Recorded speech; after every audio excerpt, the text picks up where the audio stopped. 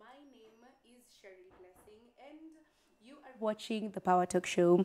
This evening, we are having a conversation on one conversation of a topic that I think most people are interested in or they're afraid of, but they don't really understand. So I want us to demystify marriage tonight, and I want us to really understand what is marriage, what goes into it, and what are some of the things that you need to learn if you want to get into a successful marriage. So I'm joined by two experts on set. I have Esther Odor here with me, who is a counselor, and she's not even a first-time guest. She's been here, but some time back. Karibu tena, Esther. How are you doing? Fine, thank you. And I've just named one of your titles. So you have a few other titles as well, but we're focusing on the counselor because that's what we're talking about. Next to Esther, we have Dennis, who is also a marriage counselor. And you're well today? I'm good, I'm good. Yeah, it's such a pleasure. It's a pleasure to have both of you here. And I'm so excited because this is it's a conversation that, as I was telling my guests before, I think so many people are afraid of, but they don't truly understand the concept, especially if you're not in a marriage. Sometimes even if you're in a marriage, you may not truly understand how to deal with some issues or how to go about certain situations. So that's what we're focusing on tonight. We are demystifying marriage, and I want to engage with you back home. Mniambie, by going to our platforms at Y254. Let me know what you think about this conversation, and I've asked you a question. Would you consider getting married? Is it something that you consider? Do you consider marriage? Is it something that you see in your future? I want you to go to our platforms right now at Y254 and let me know what you think about this. Then we will come back and sample some of the comments that you've shared as we progress with the conversation. So to kickstart the conversation, because we have two amazing guests who are both in the field of counseling, but I'm wondering, are our guests married as well? Because we want to figure that out. Esther, are you married? Yeah, thank you so much. I'm married. Yeah? Yes. And how many years of marriage have you gone through? It's been 10 years of marriage. Yeah. With two girls. That's And amazing. Yeah. That's really wonderful. Thank you so What much. about you, Dennis? I've been married for 2 years now, and I have a lovely baby girl. Yes, and it's wonderful being a father. I Yeah. can say that I'm reaping one of the benefits of actually being married. And if young people are fearing marriage, it's because they do not understand what there is to gain from marriage. Yeah. Because a lot of the time there's a common saying that says you always fear what you don't understand. Yeah. So when you don't understand the concept of marriage or what marriage is all about, you'll always be afraid. But I'm glad that we have platforms like where we can talk about marriage and at least enlighten them on what it takes. And it is not, you don't have to be afraid to be married or to marry. Yeah. Yeah. And I really love what you've said. First, I'll go back to one of the benefits you're reaping from marriage is having a wonderful daughter. Yeah. And being a proud father is one thing that we truly admire. True. So on set, we have parents to daughters Yes. who have been married for a total of 12 years, if we Yeah. add it together. True. Sure. And it's so amazing because so many people, when they think about marriage, as Dennis has said, they fear what they don't understand, what they don't know, because we all have misconceptions, we have ideologies, we have an idea of what we think about marriage, but we may not truly understand what marriage is. And I'm wondering, because you've been in marriage for some time, did you know exactly what it would take, Esther, before you got married, your ideas versus the reality? Yeah. Did they align? Are they similar? Ama ulishtuka? Thank you so much, first of all, for the opportunity to be here at your studio. And I'm just so grateful even to share this topic on demystifying marriage. So coming to your question, basically is, it is like you're asking me what I ordered versus what I got. You received, Yeah. What was delivered. But basically, I would say that no one is always so sure about the future, except on what you're told or on the facts on the ground. And then now when you're someone who believes in God or has faith in Christ, then you can have the hope of the future. So for me, yeah, there's so much I was told in marriage, but then there is the section that was never, I think they were not in a position to explain, even the marriage counselors that are there, because there are certain life uncertainties that happen. So the marriage counselor can only take you to the extent of what they have experienced or what the society has seen. Yeah. But sometimes this journey of life, each and every one of us faces it uniquely, in a unique way that might totally be different from yours, because God has different plans and purposes for each and every one of us. So you find your challenge might be totally different from mine. Yeah. So if you went with it with somebody's experience, then you realize that you're not going even to apply what you are told. So it comes to a point whereby now you're leaning on God as you walk on the journey. So basically, I would say partly I can see that which I was taught or I was expecting in marriage, but as I journey through, I realize that it is more of now God walking through the journey and leaning on me to guide you, leaning on it to guide you and to show you that this is the right way, my daughter, my son, and follow it. Yeah, so that's what I would say. And truly, marriage is unique for each and every person, because it's based on the individuals in the situation, and no two situations are the same. They may be similar, but they're not exactly the same. So some of the things that you learn from someone else's situation may not necessarily apply to yours. And Dennis, you know, marriage for girls is usually a fairy tale that we have from when we were kids. We've dreamed about it our whole lives. But what about guys? Because I know most guys don't really think about marriage up until you get to a point where you're like, okay, now I'm old enough, maybe I need to get married, maybe I need to settle down. Were you thinking about marriage before you met your wife? Funny enough, for my situation, before, like, when I was a bit younger, I was very disinterested in anything to do with marriage, because I'm like, from what I've heard or from what I've observed, marriage is the man providing this, providing that. I'm not quite ready financially to do all that. I don't want all that responsibility, so I was quite disinterested in the topic. But eventually, what happened for me, my personal experience, I got born again. And it changed everything in my life, because now things started taking a turn where, like, now I'm interested in things I was not interested before. I am seeing things that I did not see before. So that the relationship that I started getting with God changed, even now me wanting to achieve a higher purpose in life. Yeah. And it changed a lot, because now I understood, like, I started asking myself, my parents are telling me about marriage, you know, what is this marriage? How do I get to know, like, what this marriage is? And being now a believer, that put a lot of things into context, because I started realizing that there's more to life than what I was doing currently. Yeah. Because the responsibility of man is monumental. I mean, like, we here now, like, she's a mother to 2 girls. I'm a father to a girl. So that means we are raising the next generation, and that is monumental, because marriage per se, from the beginning of where it began from in Genesis 2, it is marriage is an institution. And you see, institutions are very complex. Marriage is one of the most complex institutions there is. So to understand well how to run, as a man, how to run that institution, because it is my responsibility to run my family. So to understand that, you have to have a certain set of instructions. And those instructions, when you start looking for them out here, it is very hard to get them. So for me, I got those instructions from, I believe God gives you the kind of instructions you need. And then now from there, you can operate within the scope you're supposed to operate. Because if you look at the secular world and you try and emulate what is happening, you're surely going to fail. Yeah. And I like what you've said, because you've said when you were younger, you were very much afraid of the institution. You were afraid of the concept of marriage, because there are all these ideologies. And especially when men think about providing entirely for the family, you're the head of the family. You're supposed to make decisions. You're supposed to know and be in charge. So it's a bit difficult, and there's a certain pressure that comes with just that alone. True. So when you were thinking about it, when you were younger, it was different than before you got born again, and you truly understood it.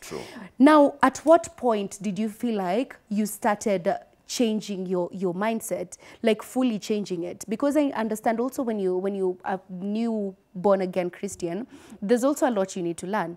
And then the deeper you get into it, you also understand that Christianity is a marriage between us and Christ. So at what stage did you really figure out, yeah, this is something that I truly want, not because of maybe the societal pressures and maybe your parental pressures, the expectations that are there, because, you know, sometimes you just expected, leta bibi, tunataka wajukuu. So at what point did it really hit for you to say that I am ready to get married, I want to settle down? I believe the timeline was when I actually realized is when I met my wife. Now, back then when we started dating, you realize when you meet the person you're supposed to be with, or not even when you meet, when you see, because sometimes you just see them. You're not even talking, you're not familiar with each other. You just see her and you're like, I like to know who this woman is. So there's something that has been instilled already in you, that now you can be able to identify your partner, because marriage is a commitment for life. Yeah. So when you have that at the back of your head, or the back of your mind, you can be able now to, like, you feel something pushing you towards someone for no apparent reason. And then you're like, one day, let me talk to her. And you talk to her and you find she's a wonderful person. Next thing you know, you want to talk to her every day. Yeah. And then after that, now the journey begins, because I can say for marriage, when you kind of sit down and let's say you start thinking of marriage, let's say I want to marry, and then you're like putting down the plans, it can become hectic. So sometimes it's good to trust the process, trust what you want, and trust that it's going to be provided for you. When you see her, you will know, or when you see him, you'll know. I really like that, because what you're saying is you just feel and Sure. you know, and that's what most people say. And I always wonder, how do you know? Like, how do you know? Because there's always a list that we have, a list of criteria that we expect. And when you see, is it someone that checks the list, or some of the things there that you feel like, yeah, this is the person? Esther, when you were picking your husband, how did you know? Because I feel like people who get married, they just tell you just know. But we want to know the secret. How can I know? Because sometimes maybe me najiconvince, and maybe it's not the right person for me. So did you have a criteria of expectations for the father of your children, your husband, your life partner? And when you met him, were you checking your list? Did you see that, yeah, this is someone who I want to be with? Thank you so much once again, and I would I appreciate the topic is interesting. Yeah, as at the time I was considering my spouse or getting married, I was in campus, and so when you go to campus, the instructions from your parents are like, I want to go to good school, concentrate, you know, you bring for us, make us proud, you know. So I go to campus, and by the grace of God, I was already born again. So I went and joined the Christian Union at the campus, and we used to serve God. And the beauty of Christian Union was like they will always bring speakers who are also spouses or couples who are married, Christian marriages. And so this one kept bringing up the idea of marriage, like, okay, so Christian marriages, they function, or there's a strategy, or there's a path which they take. So this was bringing a new version from what I had known before, you know, having looked at non-Christian marriages, and sometimes you're like, no. But so you get a version of the Christian marriage, oh, meet my spouse, meet my husband, who God gave me. And I was like, hey, this God, does he work with husband and spouses like this? And he said, now it's yours. Yeah, exactly, you know. And I was like, God, I am so interested in this. So when I began the journey first year, we used to do a lot of prayers when we begin the semester and also towards the end. So then when I joined campus, I was also made the year representative in the Christian Union. That is where we were. That is, we also had evangelistic team that is forming part of the Christian Union. And so every time I would join the leaders to go for the mountain prayers, and this was a whole week praying and fasting. So even for me, as I kept praying for this, I was like, God, if you give people spouses, I also desire one day you give me a spouse. And I journeyed through campus, and then here comes the gentleman who is currently my husband, and he proposes. But for me, I was so expectant. The picture of what I had gotten of the speakers who used to come to us at the Christian Union was like, God brings people, God gives people spouses. So I was like, God, please bring mine, you know. And so to cut the long story short, went on the prayers, and as I was praying, God gave a vision. And so God giving a vision, I waited for God to confirm this. We came from the mountain, went on with our Christian Union activities, and as I kept denying it, because as you were talking about, I had my personal list. As a lady, you always have the tall, dark, handsome. You know, that list is endless, that there's no human being in that, you know. Who can fit 100%. There's no, not even as even we ourselves, we are not even fitting if they were to have a list, you know. But then as time went by, God began aligning. As I went, I kept praying. I had not told the man of God that, you see, God has spoken. He had proposed. Actually, he had proposed, but I had said, okay, let me seek the face of God. And so as I journeyed through telling God that I need you to confirm this. And before we know it, God had aligned. You know, we were doing things together, he was also in the Christian Union. He was in the choir, I was in the ushering. And before we knew it, the brethren were asking, you know, you are in the choir and we see you, this Sister Esther, and it's not allowed, you know. So can you tell us what is going on? And so we had to make it clear, because transparency was important. And so with the transparency that came on board, and so everyone knew, but then there was the rule, the 10 to 10 rule. You are not supposed to stay in a man's house up to 10 or beyond, or before 10 in the morning, you know. And so that is how my journey began, and we walked through. For me, I was like, God, if it is not your will, then break it, because I was so hungry for the will of God, having seen how marriages were breaking outside there. So I believe, as also Dennis has also mentioned, is that you will always have that feeling of the kind of guy. And then also, as a lady, you can see a man who is serious. When you sit with him barely 5 minutes onto the table, you'll realize a visionary man. A lady, as ladies, will have someone who will walk with you the journey. You can see a future in the life of that guy. So again, those are some of the things that were now coming to me as confirmations, even as I journey through. And so that is what made me now down the relationship. Later on, it was like, so what made you say yes? And I was able to give the experiences I've gone through up to the far that we were. Yeah. Thank you. I like that both of you, you were rooted in faith. You really relied on God to make that decision, because it's a lifelong commitment. It's you're founding a family. It's something that's going to be generational. And people don't really sometimes understand how intense marriage is, because you're going to be the ancestors of a particular lineage. So you have to pick your partners very well.